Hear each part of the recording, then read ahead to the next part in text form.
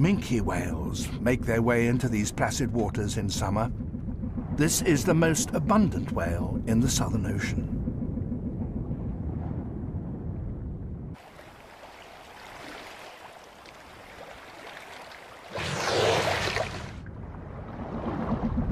Minkes are one of the smallest of all the baleen whales, and like all others, they come here to feed.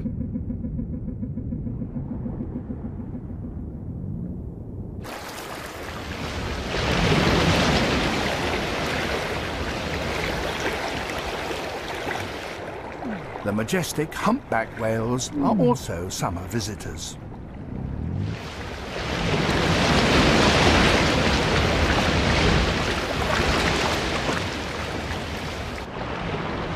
They have travelled thousands of miles from their winter breeding grounds in the tropics to gather the food that becomes available here in summer.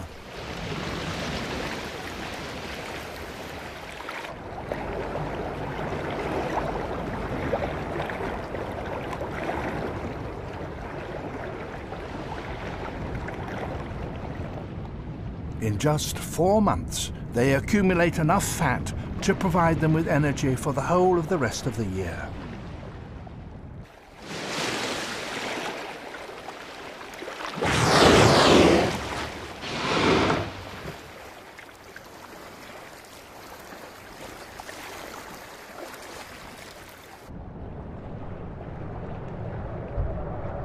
All these animals have come here in search of one thing: the krill. Krill is the mainstay of the Antarctic food web.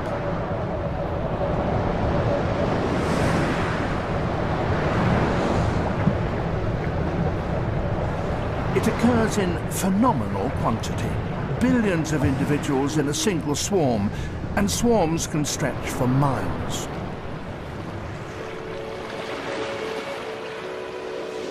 Fur seals also collect this rich, superabundant food. Krill swarms are very patchy, but once found, feeding is easy.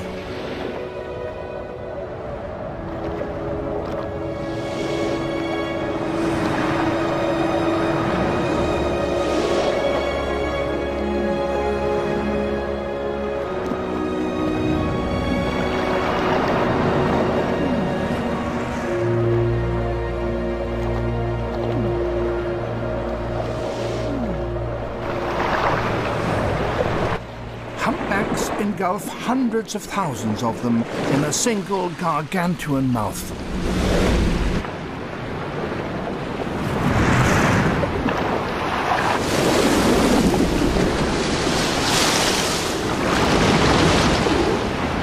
When the going is good, the whales feed continuously, each eating up to 2 tons of krill in 24 hours.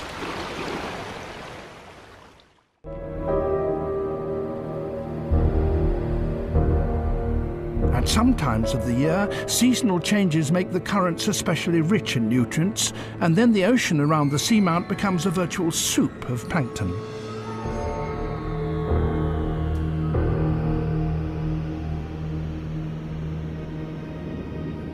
At such times, hunters gather in astonishing numbers.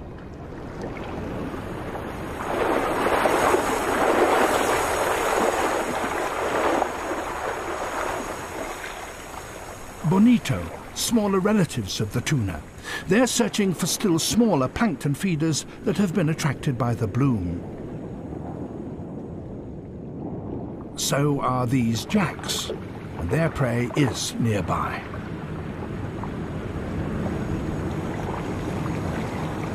A school of anchoveta has strayed up near the surface, even though it's broad daylight and hunters are on the prowl.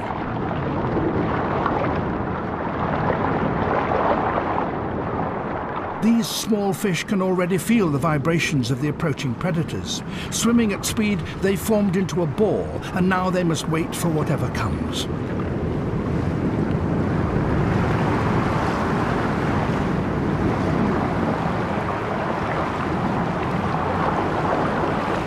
They've been detected.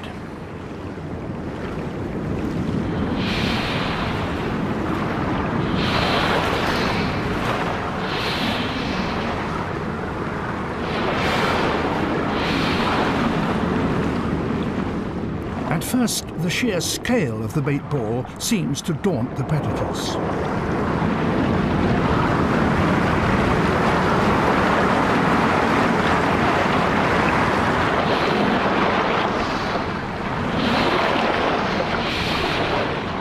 But now the bonito arrive and launch the first attack.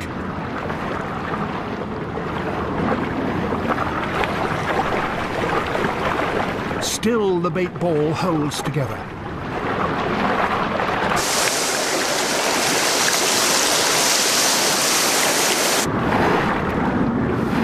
The young yellowfin tuna move in.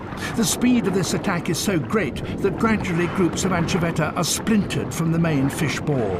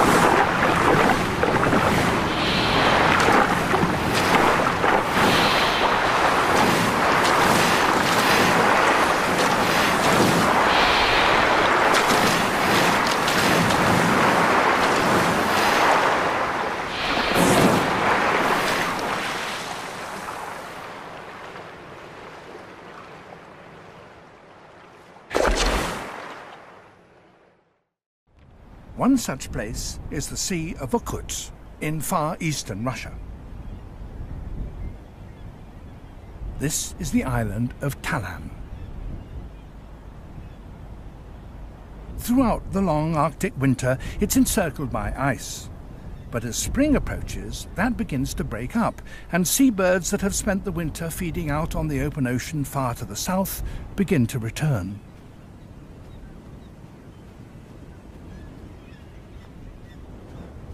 Its isolated position and steep cliffs make Talan a perfect nesting site. The tufted puffins arrive first.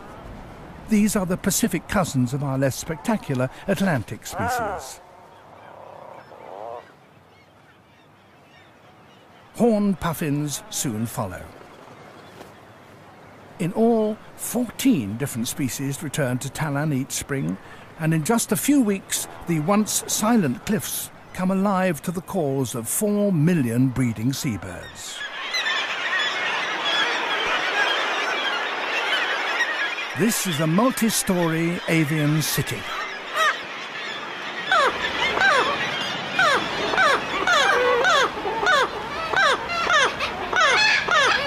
Assembling in these dense colonies, after having spent a largely solitary life at sea, provides the birds with the social stimulation that is the key to coordinating their breeding. By nesting and laying together, they ensure that most of their chicks will leave the nest at exactly the same time. Just like the turtles, this is the way they spread the impact of predators. The world's largest eagle, Steller's sea eagle, a third as big again as a golden. Throughout the summer, the eagles hunt in Talan's crowded colonies.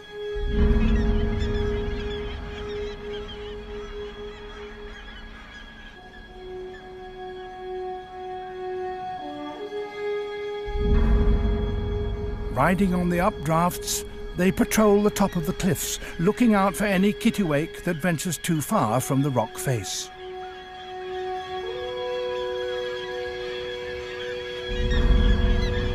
Suddenly, the huge eagle stoops with the aerial agility of a falcon.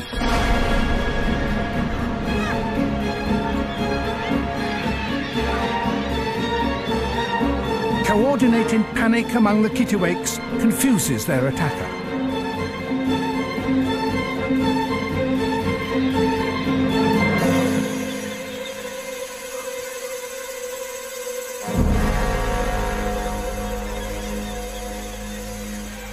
But the eagle doesn't give up.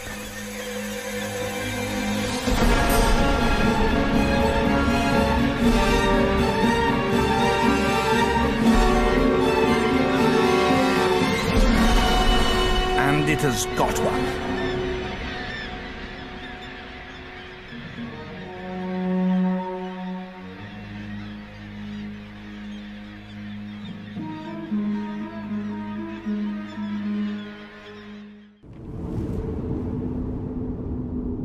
This is the freshly dead carcass of a 30-ton grey whale. It's resting on the seafloor a mile down. It's only been on the bottom for 6 weeks, but already it has attracted hundreds of hagfish. These ancient scavengers are nearly always the first to discover a fallen body and are attracted from miles around. They lack jaws and rasp at the flesh with 2 rows of horny teeth on either side of their sucker-like mouths.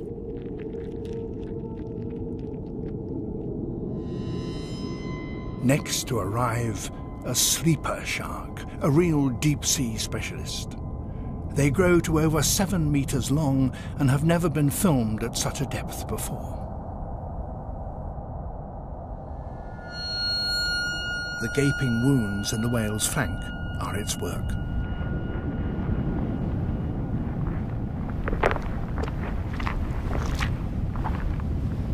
Unlike the hagfish, it has powerful jaws, so is able to rip off huge chunks of meat.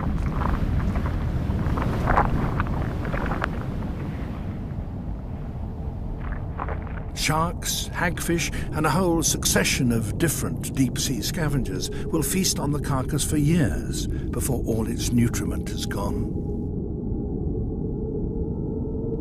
18 months later, when we returned to this whale, all that was left was a perfect skeleton stripped bare.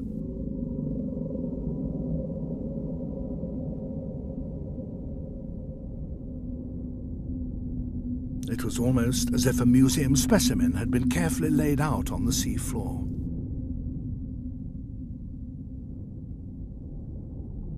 At first, the skeleton seemed totally abandoned, but even after so long, there was still some flesh left in the head.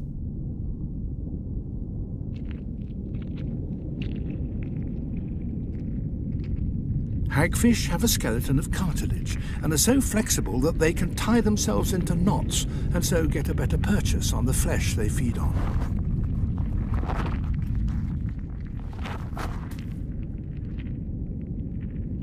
But smaller organisms had fed here.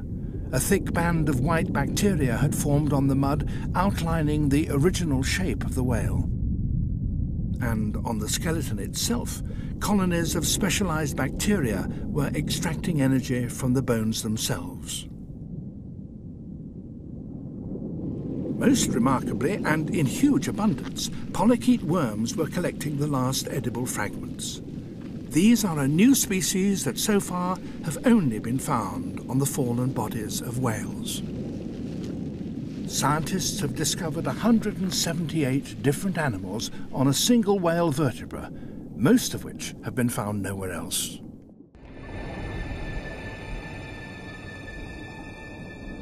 Humphead parrotfish, nearly 1.5 meters in length. Their jaws are so powerful they can bite through rock. When they descend to feed, the reef itself is under threat.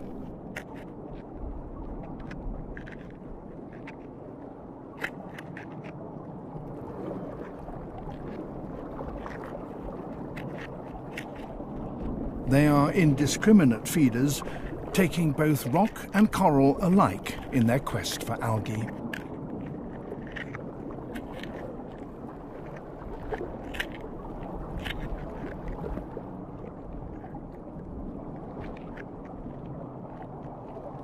These fish play a large part in the erosion of the reef. The rock and coral they swallow emerges later as a fine sand. On a single reef, they can produce tons of it every year.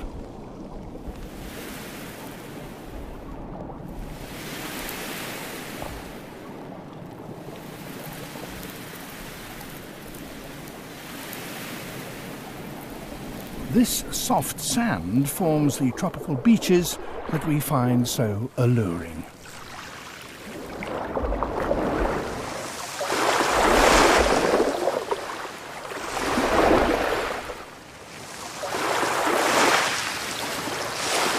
Over time, the sand builds up to form an island, which is then colonized by animals and plants.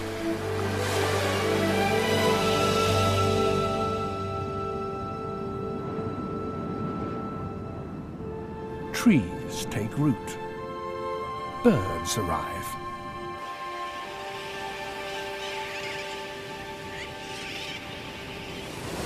The guano from thousands of terns which have chosen to nest here enriches the sandy soil, which then can support more plants.